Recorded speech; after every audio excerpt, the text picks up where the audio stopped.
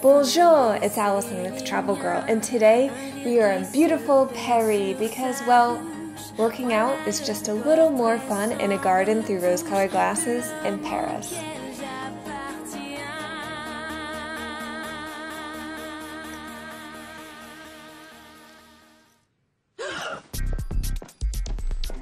I know, when you think of Paris, you're probably thinking of fashion, food, love, here's a kiss from David, and not working out.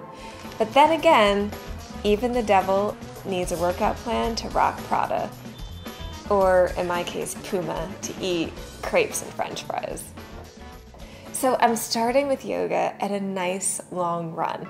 Run! I'm sorry, I'm terribly nervous. I've never done anything like this. There's nothing to be nervous about. You're going to be great. Now listen closer.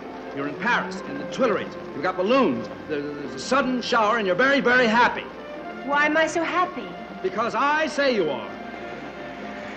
That's all you have to know. You're happy. Now run! It's almost just as easy as getting lost in Paris, and if you do, it's a lot more fun. Now, I saw a lot of great sights along the way. How about we go inside the Louvre? But after lunch. Totalité complète. Merci, mademoiselle.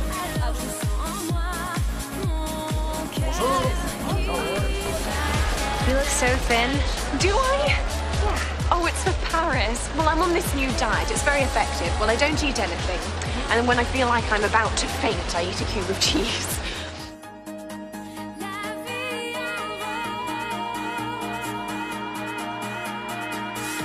It only took a few hours to walk through.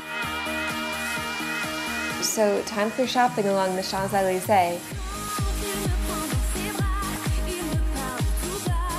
It's a long street, so don't forget the Arc de Triomphe at the end.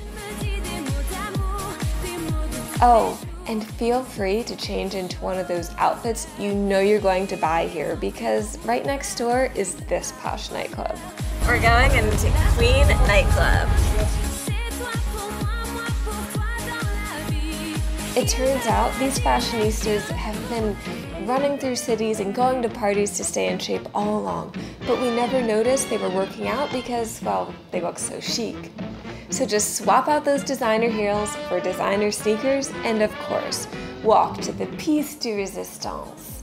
It wouldn't be a rosy vacation in Paris without the Tour d'Eiffel.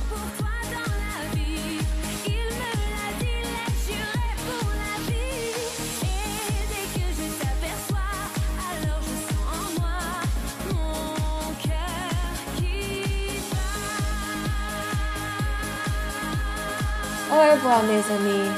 Until next time, I'm Allison with Travel Girl.